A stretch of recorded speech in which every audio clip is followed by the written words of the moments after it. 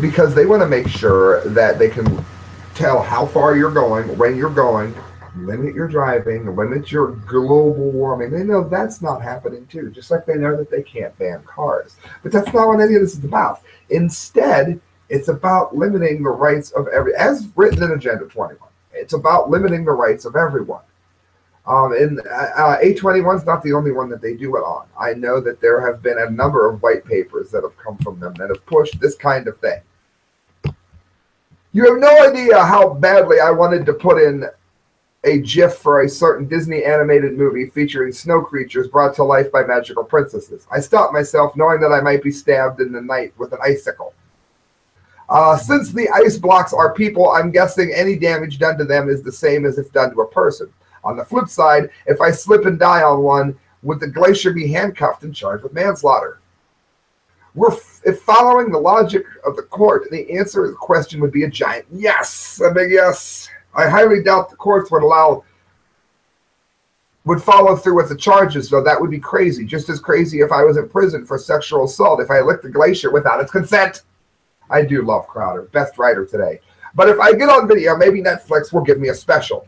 Exactly how this law would have any effect on climate change is beyond me. We asked the glaciers for comment, but received a chilled response. These are the jokes. As far as I know, glaciers don't have doctors to treat glacier people. Based on today's cry, it wouldn't be at least a bit surprising if practices, though, popped up. Just me, or are we craving a snow cone? India might rule as a result. What they want you to say is every time you get in the car, they want you to know that you're harming the person of the glacier. You're harming like a person by driving your car and going to see the point for the day. Quit picking. Just for me, are you craving a snow cone? Yes, I am too. I wish I could say this whole thing is some sort of a joke, but nope, it is in fact, the joke has already been written, and I would have melted the pitch for a portable hairdryer.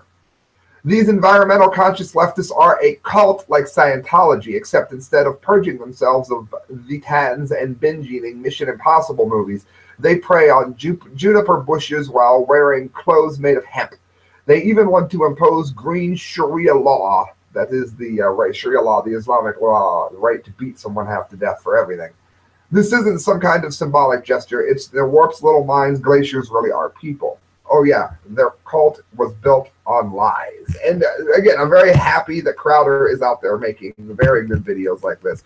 There's one more Dunce cap to give away, but I want to show you the hat that I made here. This is the best one of the two. It's an Indian man says, a glacier is not a man. I am a man. Blasphemy. The glaciers are not penguins either. There's my penguin. There's my Indian gentleman. I had to make this because it wasn't folded yet, but it worked out okay. Mayday, Mayday. According to India, we seem to have struck a person, SOS. That would be the Titanic. And last but not least, I'm a glacier, not a human. Even dumb blocks of ice know this.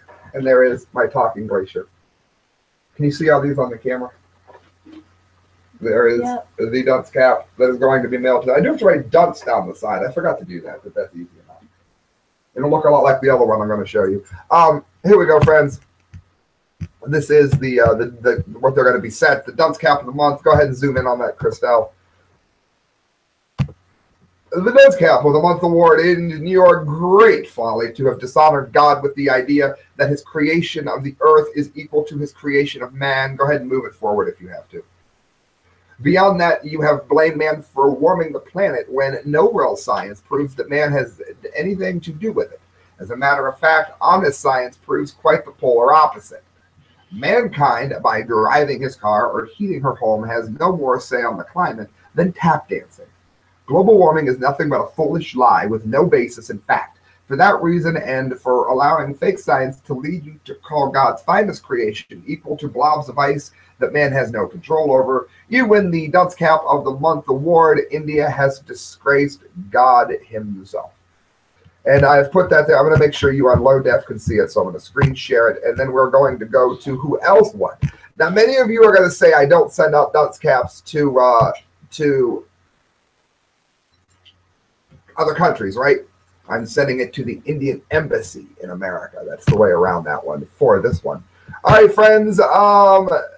The last one I want to get to, I don't even have a, I actually don't even have a screen for it. I had forgotten. This is just, do you have the paper? Nancy, please get that if you don't already.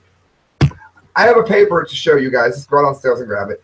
The GOP invited yours truly, me, to the inauguration speech from Donald Trump. That's right, me. Correct Views, Sam I. B. to Gangi, Christelle behind the scenes queen, invited to hear Donald Trump. It's true. He spoke with his inaugural address in January. I want to say the 22nd. I got my invitation to attend this in March. That's right. January, February, March. 3 months late. 2 months, depending on how you want to figure it. 2 months late. I get my invitation to go and hear Trump speak at the thank you for your support. With madness, utter madness, friends. So I have made, this is why I was a libertarian before Trump ran, I swear. I guess I'm still a libertarian at heart. I got to watch how I word that. I guess I'm only here for the ride. This I have made for the party for what they've done here in their brilliance towards me. The Dunce Cap of the Month Award. Many of the people who are today part of the Trump train are only here for, quote, the ride.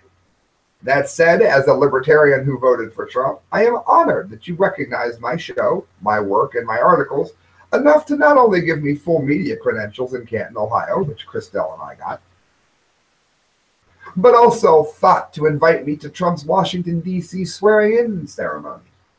That said, I got the invitation in my mailbox in March, 3 months too late. So while I'm saying 3 months because it takes time to plan. I'm in Ohio. So while I am grateful, as is my show's crew, of one, we would be less than sincere if you at the GOP did not win the Dunce Cap of the Month Award for this. Thanks, but utterly useless. Better luck next time. They can't all be home runs, right? Epic fail. And Christelle, I hope, is bringing up the actual letter that I got. They literally mailed me in my mailbox 2 months too late. Oh, here you go. Here's your invitation. Hope you know Trump's gonna it's giving me this spiel about how he's gonna be making a difference, and we've all stayed since it's over. It arrived in my mailbox really, really late. And that, friends, is the correct views. I have no idea what Christelle is doing, and she hasn't folded the hats, and she hasn't had the papers. I have no idea. My behind-the-scenes crew is terrible. But anyway, if you would like to donate to the show, you can do so at thecorrectviews@hotmail.com. Every penny that you give to me goes towards a better show. Christelle, how do you lose everything?